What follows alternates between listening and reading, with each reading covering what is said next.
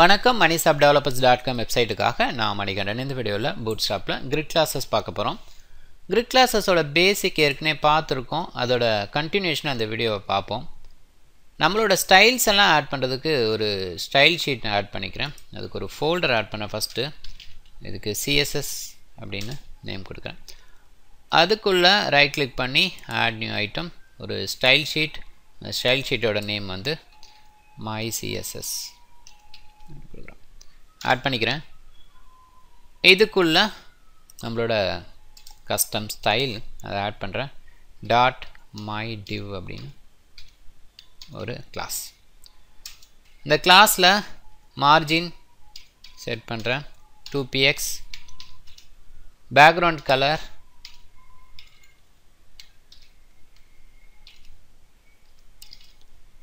Hash triple E. என்ன மீனிங்னா hash triple F அப்படிங்கிறது white, இது கொஞ்சம் அடுத்த லெவல் லைட் க்ரேவாக வரும். ஓகே, நெக்ஸ்ட் வந்து ஹைட்டு ஒரு 200 பிக்சல். மினிமம் ஹைட் செட் பண்ணிக்கிறேன். மினிமம் ஹைட்டு கொடுக்குறப்ப கம்பல்சரியாக இந்த ஹைட்டு மினிமம் இருந்தே ஆகும். ஹைட் கொடுத்துறதுக்கும் இதுக்கும் என்ன டிஃப்ரெண்ட் அப்படின்னா, இப்போ ஹைட்டு 200 பிக்சல்னால் கண்டென்ட் வந்து ஒரு 100 பிக்சல் தான் இருக்குன்னா 100 பிக்சல் ஹைட்டு தான் செட் ஆகிருக்கும். பட் மினிமம் ஹைட் கொடுக்கறதுனால அது 200 பிக்சல் மினிமம் இருக்கும். ரைட், பார்ப்போம். அடுத்தது டெக்ஸ்ட் அலைன் சென்டர். ஓகே, இதை நம்மளோட கிரிட் கிளாஸ் HTML யூஸ் பண்ண போகிறோம். இதை வந்து அப்படியே ட்ராக் பண்ணிக்கிறேன். மேலே பண்ணாதீங்க, கீழே பண்ணுங்கள். ஏன்னா பூட்ஸ்ட்ராப்பில் ஒரு வேளை இந்த மை div ஏதாவது இந்த உள்ளே இருக்கிற இதில் இருக்க கிளாஸஸ் இருந்ததுன்னா அது ஓவர் ரைட் ஆயிரும். ஸோ எப்பயுமே நம்ம பண்ணுற அந்த CSS ஸ்டைலை வந்து கடைசியாக கொடுக்கறது பெட்டர். இது ஒரு வேளை பூட்ஸ்ட்ராப்பில் இருந்தாலும் இது ஓவர் ரைட் பண்ணிக்கும். ஓகே, இப்போ ஒரு div டேகு, அதுக்குள்ள கிளாஸ் வந்து ரோ. ஓகே, அதுக்குள்ளே இருக்கிற div, அந்த divல கிளாஸ் கால் LG6, ஒரு 6 காலம் ஆக்குபை பண்ணுற மாதிரி கொடுக்குறேன். அதுக்குள்ள ஒரு div, அதில் நம்மளோட கிளாஸ் my div. ஓகே, அதில் ஒரு கண்டென்ட் காலம் 1 இருக்கட்டும். அதோட காப்பி இப்போ 6 நம்ம ஏற்கனவே சொல்லியிருக்கோம். ஒரு ரோக்குள்ளே 12 காலம்ஸ் இருக்கும். இதில் ஒரு 6, இதில் ஒரு 6, இது காலம் 1, இது காலம் 2. இப்போ ரைட் கிளிக் பண்ணுறேன், வியூ பண்ணி பார்ப்போம். ப்ரௌசரில் வியூ பண்ணி பார்க்கும்போது 2 பார்ட்டாக இருக்குது. இப்போ இது 3, இது 9 அப்படின்னு கொடுக்கலாம். அப்படியே வந்துட்டு ரெஃப்ரெஷ் பண்ணுறேன். இது 3, இது 9. ஓகே, இப்படி கொடுக்கலாம். அடுத்தது இதில் 3, இதில் வந்து நான் வந்து 6 அப்படின்னு சொல்லி கொடுத்தேன். பட் 3 இல்லை. ஓகேங்களா, மொத்தமாக 9 தான் வருது. அப்படி இருந்தாலும் நோ ப்ராப்ளம், ரிமைனிங் இது வந்து உங்களுக்கு எம்டியாக இருக்கும். ஓகே, இப்போ இதே வந்து 3, இங்கே 9, இன்னொரு செட்டு இதோட காப்பி கொடுக்குறேன். எப்படி கொடுக்குறேன் அப்படின்னா ஆட்டோமேட்டிக்காக 3, 9, 12 முடிஞ்சோடனே இது நியூ ரோவில் வந்து வரும். ஓகே, ஸோ அதையும் பார்ப்போம். பார்த்தீங்களா, 3 இது ஒரு 9, அப்புறம் 3 இது ஒரு 9 அப்படிங்கிற மாதிரி இருக்கு. இப்போ ஒரு வேளை இன்னொரு மிஸ்டேக் பண்ணுறேன். ஏன்னா 3 இங்கே 10ன்னு கொடுக்குறேன்.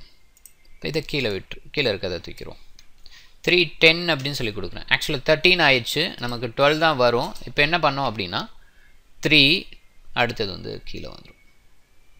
12 வரைக்கும் தான் மேலே வரும், அதுக்கப்புறம் அப்படியே டோட்டலாகவே கீழே வந்துடும்.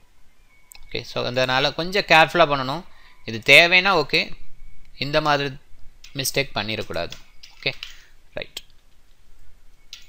அடுத்தது இப்போ இந்த 3 ஓகே, இந்த 3 வந்து எனக்கு மீடியம் சைஸில் வரும்போது 4 ஆகணும் அப்படின்னு நினைக்கிறேன். அப்போ என்ன பண்ணலாம், கால் MD4 பக்கத்திலே குத்தலாம். இப்போ இது லார்ஜில் இருக்கப்ப 3 காலம் ஆக்குபை பண்ணும், மீடியமாக இருக்கும்போது 4 காலம் ஆக்குபை பண்ணும் இந்த டிவுக்கு. ஓகே, அங்கே 4 கொடுத்தோன்னா இங்கே என்ன பண்ணோம், மிச்சம் இருக்கிறத இங்கே கொடுக்க போகிறேன், கால் எம்டி 8 அப்படி. இது வந்து லார்ஜில் இருக்கிறப்ப 9ஆக இருக்கும், மீடியமாக இருக்கும்போது 8ஆக இருக்கும். ஓகே, அடுத்தது ஸ்மாலாக இருக்கும்போது 50-50ஆக இருக்கணும் அப்படின்னு நினைக்கிறேன். கால் எஸ்எம் 6. இப்போ இங்கே 6னா ரிமைனிங் 6 இங்கே இருக்க போகுது, அவ்வளோதான். ரைட், இப்போ ரைட் கிளிக் பண்ணுறேன், வியூ இன் ப்ரௌசர். இப்போ லார்ஜில் இருக்குது, ஸோ அதனால் ரெண்டு இதுவும் ஓகே. இங்கே 3, இது 9, அப்படியே மீடியம் கொண்டு வரேன், இது 4, இது 8. அதே வந்து ஸ்மாலுக்கு வரும்போது பார்த்தீங்கன்னா 50-50 ஆகும். ஓகே, ஸோ இன்னும் அதுக்கும் கீழே வரும்போது நமக்கு அடுத்தடுத்த ரோஸில் வரப்போகுது. ஓகே, இது எக்ஸ்ட்ரா ஸ்மால் இருக்கனால. எக்ஸ்ட்ரா ஸ்மால் ஏற்கனவே சொல்லியிருக்கேன், எக்ஸ்ட்ரா ஸ்மாலுக்கு எக்ஸஸ் அப்படின்னு சொல்லி கொடுக்க தேவையில்லை, ஏன்னா இது Bootstrap 4 வெர்ஷன் 3 வெர்ஷன் வரைக்கும் தான். இதுக்கு என்ன எக்ஸ்ட்ரா ஸ்மாலுக்கு கால் டைரெக்டாக அந்த நம்பர் அப்படின்ற மாதிரி கொடுத்தா ஓகே. ஸோ இன்னொரு சின்னதாக இன்னொரு எக்ஸாம்பிள்,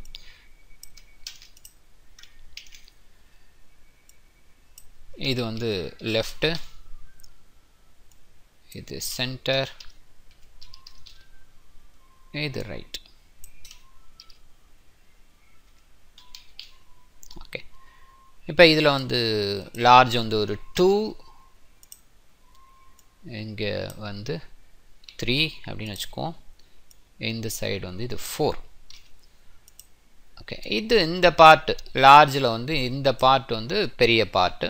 ஸோ இந்த இதுவும் சேம், இந்த ரைட் சைடு பார்ட் இருக்கு இல்லையா, ஸோ இந்த பார்ட்டும் சேம் அப்படிங்கிற மாதிரி வச்சுக்குவோம். ஸோ இங்கே வந்து ரைட், லெஃப்ட்டும் ரைட்டும் சேம் சைஸில் இருக்குது, வேறு ஒன்றும் இல்லை. ரைட், அடுத்தது இந்த 2 போக ரிமைனிங் வந்து இங்கே எல்ஜியில் வந்து அப்போ 8 இருக்கும், அது டோட்டலாக 12ங்கிற மாதிரி கால்குலேட் பண்ணிக்கோங்க. இங்கே 3 போக இங்கே வந்து 6 இருக்கும். ஓகே, 4 போக இதில் 4. ஓகே, இப்போ இது 3 பார்ட்டாக பிரிச்சுருக்கேன். ரைட் கிளிக் பண்ணுங்கள், வியூ இன் ப்ரௌசர். இது டிஃப்ரெண்ட்டான விஷயம்லாம் ஒன்றும் இல்லை, ஜஸ்ட் டிஃப்ரெண்ட் ஐடியாஸை பண்ணுறது தான், வேறு ஒன்றும் இல்லை, டிஃப்ரெண்ட் கான்செப்டாக கொடுக்கணும் அப்படிங்கிறது தான்.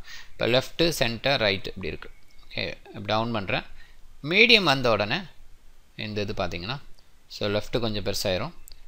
ஸோ இது வந்து 6, இது 3 அப்படிங்கிற மாதிரி இருக்கும். ஸோ ஸ்மால் வரும்போது ஸோ இது வந்து எல்லாமே சேம் சைஸாக இருக்குது. அண்ட் ஒன்ஸ் அகெயின் டவுன் ஆகும்போது ஓகே ரோவில் வந்துடுது. தொடர்ந்து வீடியோ பாருங்கள். வேறு ஏதாவது நோட்ஸு டீட்டெயில் தெரிஞ்சுக்கணுன்னா moneyshopdevelopers.com வெப்சைட்டை பாருங்கள். சேனலை சப்ஸ்கிரைப் பண்ணுங்கள், கமெண்ட்டை போஸ்ட் பண்ணுங்கள். உங்களுக்கு இந்த வீடியோ பிடிச்சிருந்தா லைக் அண்ட் ஷேர் பண்ணுங்கள். உங்களுக்கு வீடியோ அலர்ட், அது ஃபர்தராக போடுற வீடியோ அலர்ட் வேணும் அப்படின்னா இந்த பெல் சிம்பலை கிளிக் பண்ணுங்கள். மிக்க நன்றி.